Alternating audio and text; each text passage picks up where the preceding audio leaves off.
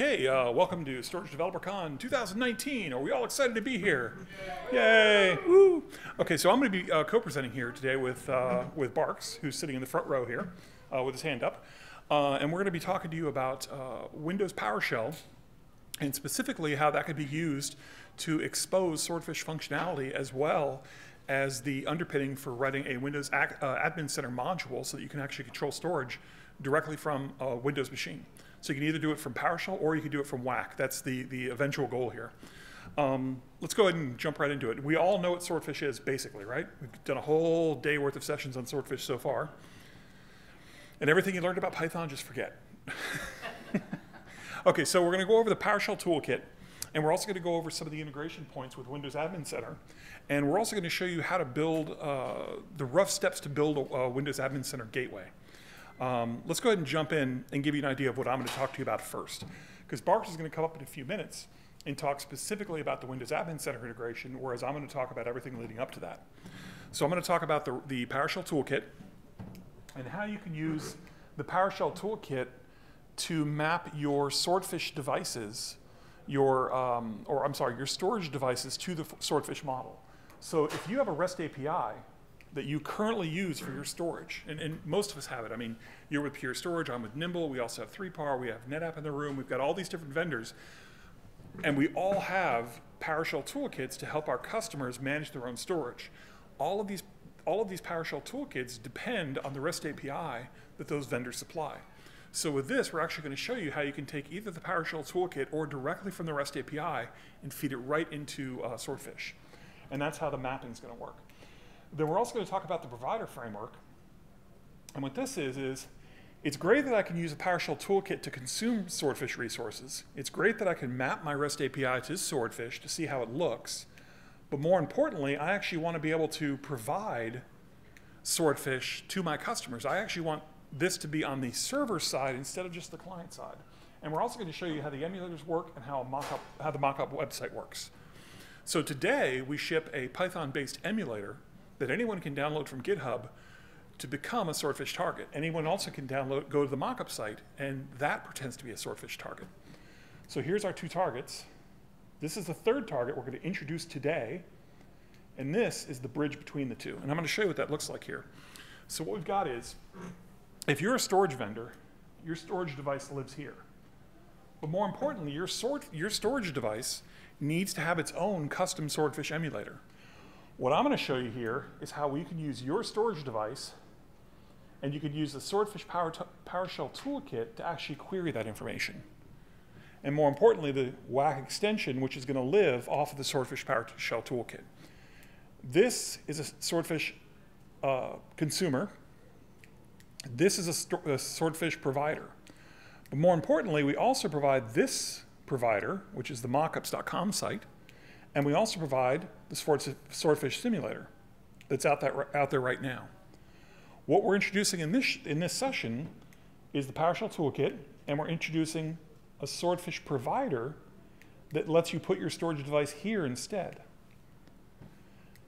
And we're doing a REST API Swordfish mapping example that shows you how you can take your storage, map it to Swordfish, and then expose it via the provider. So you can write your own custom provider, or you can use our shell of a provider to do it. So again, if you're very familiar with Python, you could actually start with the simulator or emulator as it is now that's written in Python. You could actually modify the API code there and actually add your device in and go directly from your storage to the simulator, or you could write your own custom provider, or you could use our PowerShell provider and actually modify that as well. I'm going to show you exactly what that looks like. It'll all make sense in a moment. So the toolkit, let's start with the client. Swordfish doesn't mean anything unless somebody can actually query the information from a storage array. For instance, if I've got a storage array out there, I want to know how many drives it has. I want to know what chassis it's living in. I want to know how many volumes it's got, how many initiator groups it has. I want to know all the replica information. To do that, we've actually started up an open source project here that will run in a Windows environment or a Linux environment using PowerShell. And it will actually query and make REST API calls directly against a Swordfish-enabled target. So if you've got a device at Swordfish today, we can query it using PowerShell. And we could run very, very simple commands, such as You import the module, and then you say connect Swordfish target down here. You give it the target name and the port. By default, if you leave these alone, it goes localhost and it goes port 5000. But if you want to, you can point this to any Swordfish target in the world. Whether it's a simulator, whether it's an emulator, whether it's Swordfish mockups, it doesn't matter what it is. If you've got a Swordfish target, this will talk to it. Once you do that, and you actually connect to the array, it will return back the base object of that device. So you're returning back the root structure of redfish/v1. And in fact, you'll notice that we're returning the actual object, and these right here are all the JSON items that you'd expect to find. And I'm going to show you what that looks like in JSON code. This, by the way, is what it looks like when you're connecting to the Swordfish target. I also wrote a command to connect to the Swordfish mockup website. Treats it exactly the same because the Swordfish mockup site and an actual Swordfish target look the same. So this different connection type lets you test without even having to run an emulator locally. Normally, if you want to run PowerShell Toolkit to connect to Swordfish, you need a Swordfish target. But this lets you connect right to the website and set up absolutely zero infrastructure to start working on this thing. So you can actually start consuming Swordfish resources immediately. Now, with that said, everything's returned as objects, nested objects. And you very easily cast them to variables. So if I do a get Swordfish volumes, it's going to give me back a list of all my volumes. And if I throw that into a variable, I can walk through those and say, okay, just give me volume 4, or give me a list of my volumes where the pipeline object dot name equals volume 5. So I can look for individual volumes. I can also use more complex code. I can say, give me all the volumes where the volumes are bigger than 1 gigabyte. Or give me all volumes where volumes provisioning policy is equal to thin. So you can do all kinds of filters and piping through the native PowerShell directly with this command. You can even cast this variable and say, I want that variable, when it comes back with an object, I want to be able to push that back to JSON to see what the raw JSON code looks like. So that's what this looks like. If I do a get volumes, and I only want volume 4, I can convert that volume right back to JSON, and boom, that's what the JSON looks like for the raw device. So not only can I pull a Swordfish target and pull an individual volume and do all kinds of work on it, but after that I can put it right back into JSON to be able to look at it as I would if I was expecting to read JSON raw. So again, this is the raw JSON. And again, it converts from the JSON object that's on the Swordfish target, brings it into PowerShell, uses it as an object, converts it right back again. So we're not actually modifying the data. We didn't code any of this information. This information is directly passed through. So if you need help on these commands, and by the way, there's a lot of commands that are included. You can do a list of valid commands is get command module Swordfish, SNIA Swordfish. And if you want help on a very specific command, you can do get help and the name of the command with an examples or full, and you can actually see samples of what these commands look like when you're running them. So every command that we've written, I've also made sure that we've put inline help in. So there's inline help for all these commands, including how they operate, what they do, what API they're calling, and examples of what they look like when they're being run. To see the raw transactions, you can actually do verbose true, at which point all of the raw REST code is actually going to be thrown to the screen in yellow, so you can actually troubleshoot a problem with your provider. If you're writing a Swordfish provider, you could use this PowerShell Toolkit so that you can make calls to the device. And with the verbose mode on, you can see exactly what the responses are. And this, by the way, is what the help looks like. So here's a get command on the connect Swordfish mockup. It tells you roughly how to use it, and it even gives you an example down below of exactly how to run it. And this is standard PowerShell. All PowerShell people know how to use this and know how to expect it.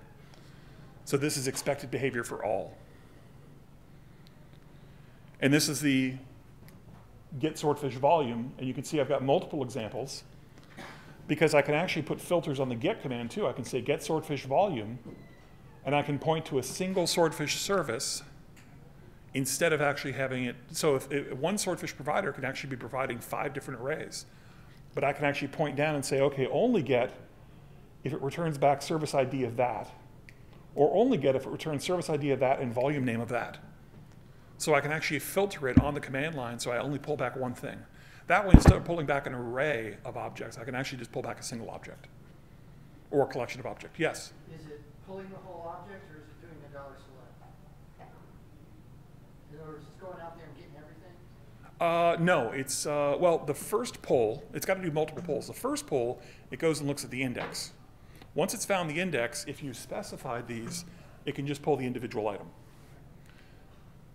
So it's not, so it makes one call for the index and then one call for the individual item. If, on the other hand, you say you put a wildcard in there, it has to look at every item and see if it validates on the wildcard. So these are the working commands right now that I've written. So get Swordfish chassis, get Swordfish chassis power, get Swordfish chassis thermal, get Swordfish drive, get Swordfish endpoint, endpoint group, storage pool, storage services, volume, class of service, Swordfish target, and mockup.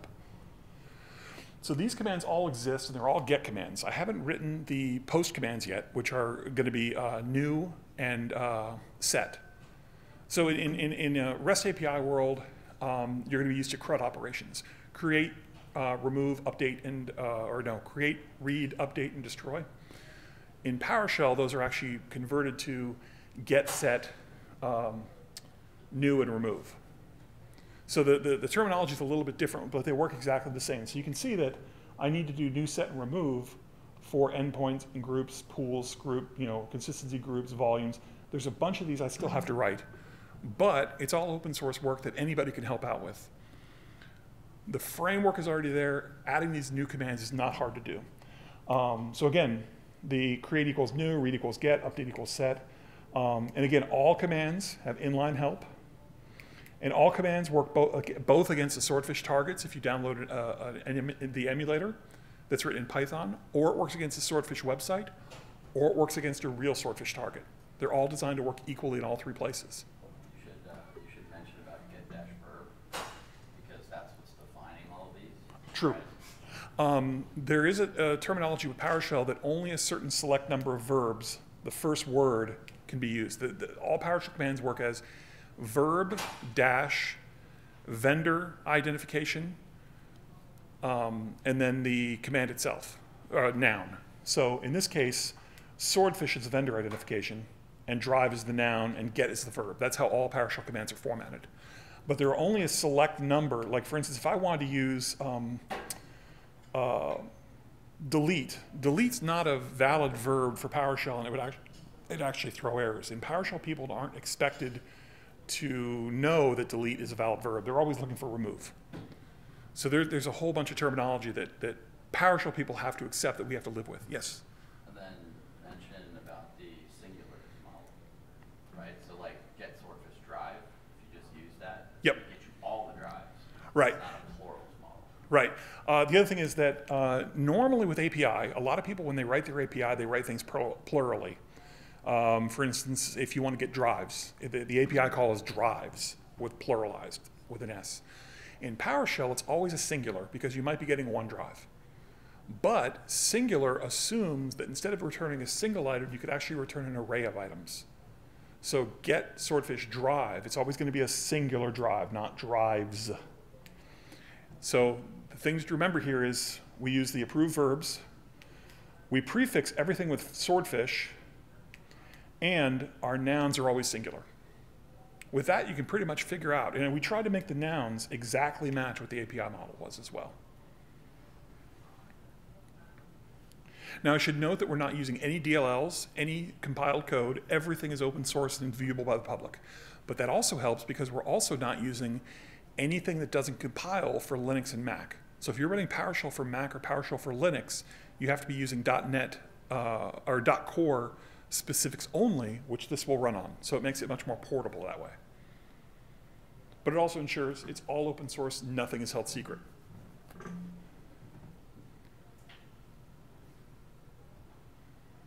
So let me show you what the mapping looks like. If you want to map your storage device directly to a PowerShell API or directly to a Swordfish API, it's kind of a hard job. That's where really all of the meat comes in of how you actually implement Swordfish, is how do you map what you have to what's existing in the spec? Because they're going to be different. Nobody does everything the same. So what you're going to need to do this is you're going to need the REST documentation for your device, a PowerShell Toolkit that exposes that REST documentation, because then you could just make PowerShell calls instead of having to write raw REST. And basic PowerShell knowledge, access to Swordfish mockups, and access to the Swordfish spec. And with that, you're going to retrieve the volume from the volume object from your device, expand its JSON, hold it side by side. So you're going to say get volume here on your device, and then you're going to do a get volume on the Swordfish spec, and look at them side to side, and actually see what matches up. If you have the documentation from your spec, you can actually read the spec. And when your volume says size, does it mean the same thing when it says size in the Swordfish spec? And you'd think that's an obvious, but it's very common for a vendor to express things in megabytes, or in gigabytes, or in gigabytes, or you have to normalize your data, because the Swordfish spec expects it a certain way. So with that, you can actually do that very, very easily. But you have to know what to expect. And then you're going to go through them side by side. Let me show you what that looks like. So here's where you're normalizing the spec. In this case, my volume cache policy is either going to be normal or it's going to be off. But in Swordfish terms, it's either going to be adaptive read ahead or off. So I can't feed, normally I would just feed the same value in from one spec to the other spec. But in here, I simply have to change the name from, if the value equals normal, then the value I should feed in is going to be adaptive cache. Otherwise, the value is going to be off. So you can see that there's some things I have to normalize. This is kind of what that looks like. I go into swordfish.com, or Swordfish mockups, and I downloaded a volume, a standard volume, just a sample. And then I took my spec, which has all these different fields, and I figured out what maps to what. Some of these are going to have to be normalized, most are not.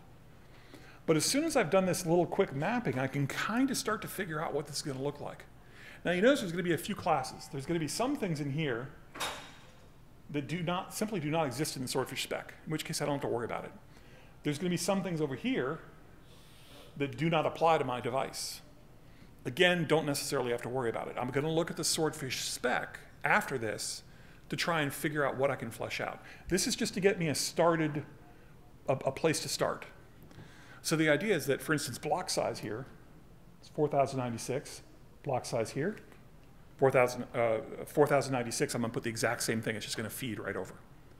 So it should make sense how this mapping is going to work. After you've done the mapping, then you go to the Swordfish spec, and you start walking through all the different fields that could exist for a volume to see if you've got something from your API that matches it. And if you do, fill it in. If you don't, you don't. But there's going to be some things, like for instance, my array, Nimble Storage, my array only supports triple parity. Now, if I look at the spec actually for RAID type actually says one of the options is RAID 6-TP for triple parity. So that's the term I'm going to use. And because my array doesn't support anything else, it doesn't return it as a setting here, but I can fill it in over here as a hard-coded value. Again, I hate hard-coded values, but in some situations, if your array only does it a certain way, you can hard-code values in. So some things are going to be hard-coded, some things are going to be directly pulled in, some things are going to be normalized before they're pulled in, and then some things are simply not going to be there. And you're just going to simply go through the entire spec doing that. Now, once you do, this is what it's going to look like. You're going to make, and I created a file structure to match the Swordfish spec. So again, we're now off the PowerShell Toolkit, which is where most of us start at, because that's how you query a Swordfish target. Now let's move on to a mockup. I've actually put a project here which I'm working on getting all the vendor-specific stuff out of it, making it generalized. And once I do, it'll be submitted to SNIA's site for inclusion as a new open source project. But what this does is it lets you run a PowerShell commandlet that will query, and by the way, I'm calling this Project Catfish. It lets you query the array, an array, and lets you pull all that data in and save it all to the hard drive locally. And what it does is it saves that structure to the hard drive, and then you can see over here the code where I'm filling in the detected values directly into the fields of what the JSON should look like. Now in PowerShell and JSON look very similar. I mean, it's surprisingly similar. The only difference is instead of a semicolon, instead of a semicolon, they use, or a colon between the values, they use an equal sign. Instead of sharp brackets, they use a curly brackets. I mean, there's very, very few differences, but the point is, this is all written so that it's very easy on the eyes, very easy to read what my final spec is going to look like. And more importantly, I run a final spec and I run a file. I create a Swordfish mockup file called create mockup. And that create mockup has different sub-files it runs, one for volumes, one for endpoint groups, one for endpoints, one for storage pools, so that I have one of these that looks like that inside each of my sub-files.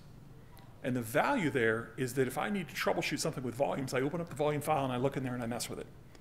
And once I figured out how to do this for a single volume, I simply put it in a loop and have it run against all the volumes. And it builds the entire structure for you and just creates it. Now I should note,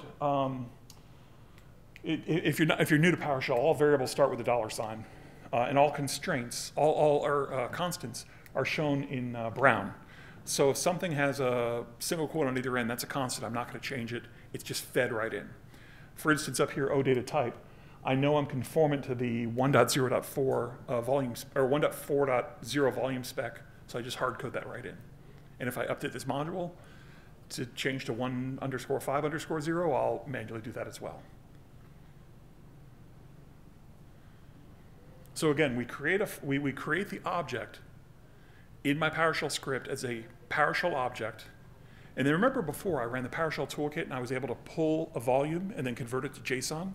Well, I can do the exact opposite. I can take the object I create in PowerShell, convert it to JSON, and then save it to a file, or send it out to a user. So it's the exact same process. I'm using the built-in convert to JSON functions. And to do this, the best part is you can actually take this mock-up creation process, and you can turn it around and actually make PowerShell listen to port 5000 and actually query the information that's coming in. So if I do a call to port 5000 on this server, and I've got my script actually listening to port 5000, all the different directories that it tries to do, that it tries to query, come back as parameters for my script, at which point they can return the actual index that they looked up previously. So the mockup does two things. If you run the create function, it will lay onto the hard drive an exact replication or exact replica of what my storage looks like from a Swordfish perspective. I can walk down all the directories, I can look at how things are laid out, I can open the index.json files and just read them like a text file. However, I can also run the PowerShell command called listener that listens for port 5000 and will actually respond to Swordfish calls. And the best part is, I pointed it so that the listener will point right back to that file system and respond with the exact answers that I've recorded previously. So the benefit here is that I can take a Swordfish, I can capture a model and then replay that model back all I want, over and over and over.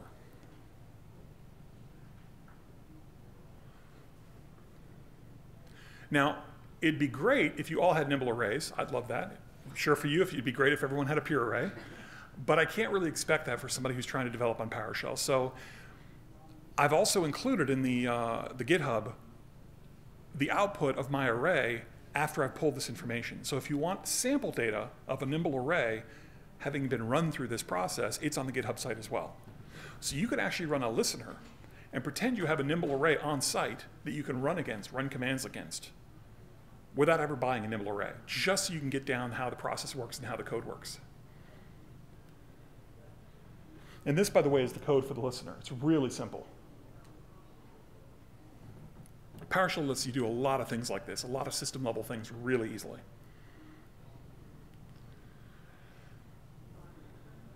And then once it's running, it's pretty nondescript.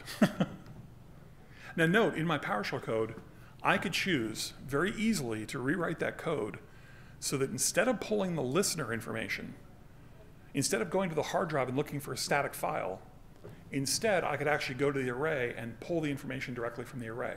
And more importantly, I could also write it very easily, very small changes, so that instead of a put, if it was a put instead of a get, instead of actually reading information from the array, I could actually push information into the array as well, using the exact same command set. So it's a very extensible toolkit, and this can actually give you a storage provider written in PowerShell for your non-Swordfish enabled array. you've got a Swordfish enabled, you've got a non-Swordfish device out there, this gives you a proxy agent that you can roll in a couple hours. And in fact, tomorrow I'm actually going to be demoing that in the Swordfish mockup or workshop. We're going to be doing a workshop next door. We're going to help people install the emulators, help people install the toolkit, and I'll help people run the Swordfish walkthrough. So you can actually figure out exactly how to write your own emulator. And if you want, we can actually take a look at your API. If you've got an API with you, we can take a look at your API and show you exactly how things map over and show you how to use the specs to do that as well. So this should kind of give you an idea where we're going. Right now, I don't have that many commands done. I've got most of the read commands done. I haven't done the write or the update commands yet, but those are coming. And those should be done before the next event.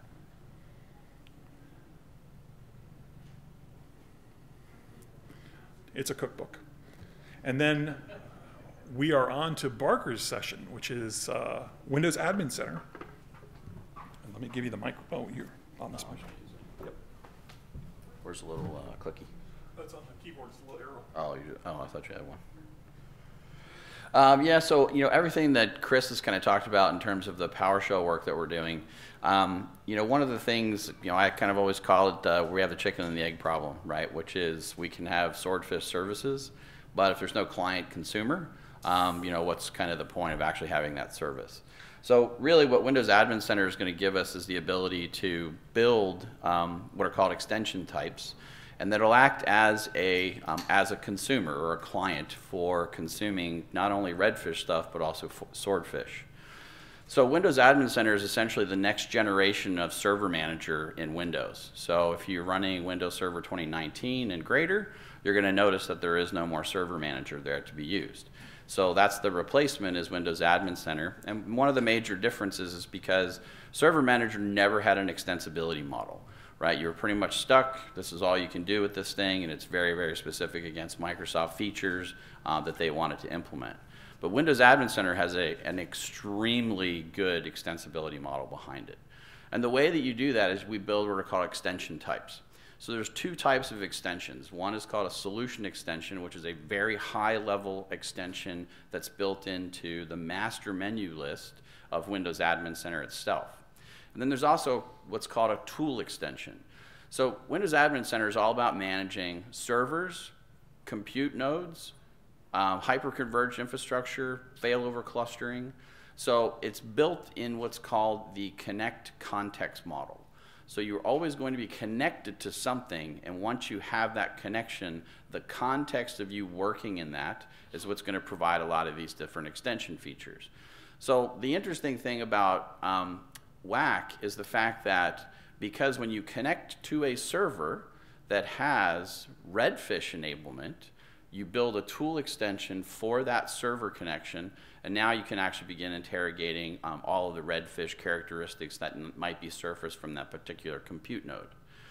So you have to think about how this connection model works in terms of like what we're going to be able to do when it comes to specifically around the Swordfish piece. So there's some interesting things that you can do. One of the most important attributes of working with Windows Admin Center as a developer is you have to install it via the command line, and you're actually going to use this attribute called dev_mode=1. That's going to give you the ability to do live debugging sessions inside of Windows Admin Center from whether your tool is Visual Studio proper or whether you want to use Visual Studio Code. You can certainly get into debug sessions to be able to do these things. You're going to notice it's what's called side-loaded. So that just means that you're side-loaded so that you can do debug sessions and connections into that particular extension type. So when Microsoft released Windows Admin Center in its early days, it's better known as Project Honolulu, they only had an SDK that was 0.1. So they just recently, with a later build in the 1900s, that they've introduced the SDK 1.0. So all of these are links in here, so that way you kind of have a quick link into looking at the SDKs and everything else. We've adopted this latest insider and the next operations, so that way you can define whether or not you want to use current builds or whether you actually want to use future builds of the SDK with even newer builds, preview releases is what they consider them for the different versions of Windows Admin Center themselves. So there's two types of plugin connections that you can use. One is called a gateway, and the other one is basically being able to do a PowerShell extension. So the basis work that Chris has been doing on the PowerShell Toolkit, we are going to essentially use that same toolkit to be the driving force behind any of the connectivity models inside of Windows Admin Center itself. So the interesting thing there is that as more improvements are made into the PowerShell Toolkit, we're just going to natively adopt those inside of Windows Admin Center. So the other thing, all of this is, so the screenshot on the right, this is the new model that's being used. So before, the interface on this used to be iPlugin. That's been deprecated now, so now everything flows across HTTPS, so you don't have to worry about handling a lot of that stuff yourself anymore. The way that one of these plugins works is when you publish a plugin that you want generally available to anybody that might be running Windows Admin Center, is you publish to the master Microsoft NuGet feed. So once it hits there, and anytime an update's made, you're going to actually see that extension come up and say, hey, there's an update available, do you want to go ahead and install that? So this is something that I'm working directly with Microsoft on, because we have to go through a publishing process with them in order to get that particular package up there. But as a developer, what you can do when you're running Windows Admin Center in dev mode is you can create your own feed, and that feed can just simply be a folder on your box. WAC runs both on Windows 10 or Windows Server itself. So you don't really need to kind of have a server infrastructure in order to begin doing development work against Windows Admin Center itself. So this is an example of a solution extension that we built. You'll see here, this is the extensions gallery, and I mean, you can kind of see there's tons and tons of different companies that have actually been doing things in here. Fujitsu, there's Data On, and then there's a whole bunch of different developer tools that you can actually download. So this is what a solution extension looks like. You can kind of see there's the Pure Storage logo, and then you'll see like there's all these connection contexts. So this is how we actually manage the connectivity into a flash array. So the only thing that we're going to be doing different here is actually we're going to be connecting to a Swordfish endpoint. So now we'll have that connection, just like Chris showed in the commandlet of connect Swordfish target. We'll actually just be connecting to that Swordfish target, and it'll be represented as a new connection type that you can begin drilling into. So these are just some of the things that you can accomplish in Windows Admin Center. This is a view of what our dashboard looks like on our main management interface. So you can pretty much replicate anything that you want. Microsoft provides a very robust set of integrations and controls that they've already built that you can leverage. And the purpose behind this is that it's not recommended that you go off and do some custom thing, because as new versions of Windows Admin Center come out, they want that to be highly compatible moving forward. If you have your own custom controls that you've developed, it's not going to follow their CSS styles. It's not going to follow any of their best practices. Hence the reason why you really need to focus on just using the particular controls that are actually provided by WAC itself. So I mean, you get action menu items, and all these types of things are going to be able to do, as right now we only have get commandlets, but as we do sets and everything else, we're actually just going to build them into a real user interface. So the first version of the project that I'm working on is, in Don's session, he talked about the basic web client. So all I'm going to be doing is taking the basic web client and really plugging it inside of Windows Admin Center. It's called the it's the iframe way of doing things. Very simple, very straightforward, and it shows that first kind of example of how you develop a really basic extension. And then as we move forward, I'm essentially going to be taking the basic web client and providing all that same type of functionality directly in Windows Admin Center. So you'll be able to do clicks and adds and take actions like destroy volumes or destroy different elements that might be part of the schema itself. So here's a couple more examples of what some of the screens look like in terms of our extension. So the next steps that I have to do right now is I'm actually actively working with the the team's called Server Management Team at Microsoft, but everyone refers to them as the WAC team. I'm actually working with them because they are contributing to this open source project. So it's not just simply, you know, pure an HPE. I mean, we want more people to contribute to this. And it's very, you know, it's very interesting for me. You know, I think Chris and I really appreciate the fact that the WAC team sees this as something that they want to invest some time in. So I do have calls with them to kind of go over different things that we might want to accomplish, because everything has to be built around this connection. A connection requires credential management. So there's some very, very specific things that we need to do from a credential management standpoint. You know, moving over to the new SDK versus the old SDK, and then, you know, like Chris had mentioned, you know, we're going to be, you know, talking about some of this stuff in the workshop. So, you know, I'll have some demo code and everything else that'll be up so you can kind of see how this thing's developed. So there's two also ways of doing Windows Admin Center extensions. One is if you're a C++ or a C# developer, you can certainly do that. WAC is all based on Node.js, Angular, and TypeScript. So you kind of have your different options of how you want to implement this. Or like I said, you can go ahead and use C#, and best of all, you can actually write a lot of this stuff in PowerShell directly as well. These are all the resources. You know, Chris had a couple of on his slides. There's the toolkit, and these are all the different things that you would use to actually get started in writing an extension. They're very, very well documented, and it's quite easy and straightforward to kind of get running. Like I said, you can do this on Windows 10. You can manage Windows 10 systems, or you can manage Linux. You can manage Windows, basic Windows servers themselves inside of Windows Admin Center directly. And with that, that was my stuff, and we can do Q&A. And I want to add one more thing too, which is that the WAC client we're writing is actually the first open source, or not the first open source, the first industry standards organization WAC module that Microsoft's been courted to take on. Yep. So there are maybe more coming after that, like we're talking about a Redfish one at some Yep. point, but this is the first one, and we're also the first group that's going to be doing the development in the open. Because up till now, it's always been vendors who are writing their WAC module, not presenting how they did it to the rest of the world. This one's going to be all about exposing it to the world.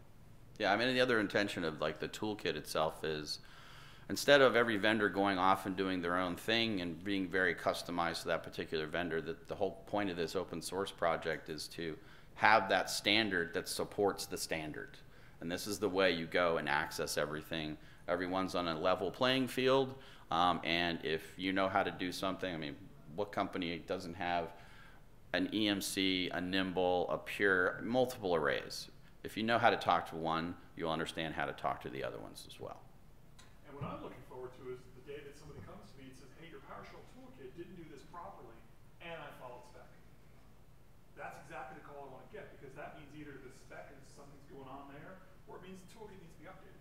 That's how we make these things better, is by people actually implementing against them. Yeah. And the toolkit, if it doesn't return your volumes, you should look to make sure that you're following the spec properly, because it should. And one of the other things that we're going to include, so there's this utility in PowerShell called Pester. So Pester is the way to do automated testing, right? It's a declarative language. So we're going to be building Pester tests in here so that if you wanted to do mass scale testing or anything else, or you actually wanted to test based upon certain things that are coming back from the spec itself, you'll be able to identify these things very rapidly by just being able to run and kick off all these Pester tests to actually go off, and you can write reports back out of it, you can do error tracking out of it, so we're going to be including some of those as well. Good. We baffled everyone. Blinded with science. Well, guys, it's your opportunity. Well, I guess here's a question we should ask to begin with. How many people here do PowerShell? Hey, all right. That makes me happy. You kind of have to with Windows Server, though, because that's really the CLI language of choice now. Yes. Yeah. And it's pretty powerful in the sense that it treats objects properly. Yes? So how would the licensing model work when you have your dashboard and then you have a Windows? Windows Admin Center is free. Yep. Okay. As is all of our stuff. There's no license. Yeah, there's no license. I mean, the only thing you're licensing wise is the repo itself, BSD3. That's it. Yep. all of it's available to anybody to use in any way they want. Yep. Now, admittedly, one of the things we're going to be adding to the PowerShell Toolkit is after we finish this and get farther along, we're going to end up signing the modules, because signing proves that nobody's modified them, right. and then we can put them on PS Gallery. But that's still, it's not encrypting, it's just signing. So we'll have a signature at the end, but all the code will still be in the open. Yeah, and the major way of actually distributing PowerShell modules is through what's called the PowerShell Gallery. So it's very, very simple. You just say install dash module, what the module name is. In this case, it would be SNIA Swordfish. Pulls down from the gallery automatically, and your installation's done. It's like sudo yum install. It's that kind of a feeling to it. So with both PowerShell Toolkit and with the Windows Admin Center, both those are going to be able to pull directly from Microsoft. You're not going to have to go to SNIA and download something. The idea is that you're going to be able to pull directly from the quote official repositories and get all this code. Yeah, but I mean, certainly you can go to the repos, fork the repos off, and do whatever local development you want to do as well. All right, perfect. Oh. Yes. So time to get the implementation running compared to other APIs, much quicker is this route than the old route in terms of resources needed to do that. With the PowerShell responder, if you know PowerShell already, the language, you should be able to respond to Swordfish calls in a few hours with one person. Now, admittedly, we're not talking about the entire Swordfish protocol, but I'm saying respond to a volume question, respond to an end group. You should be able to respond to those pretty quickly, and then adding extra functionality is just an iterative process. And I'm actually going to do that tomorrow. If you guys have a REST API that you guys want to play with, I'll walk you through exactly how to make this thing respond exactly the way you want it to. And we can compare that to the scheme and make sure you're following. If you know Python and everything, you want to go down and take a look at that emulator. And you want to look at the what's called subresource._API.py. And we can actually, that's a different way to go. If you're a Python expert, that's the way to go. I'm sorry, I can't read that. 5 minutes. Actually, I think we're about done. Yeah, I think so. Any other questions?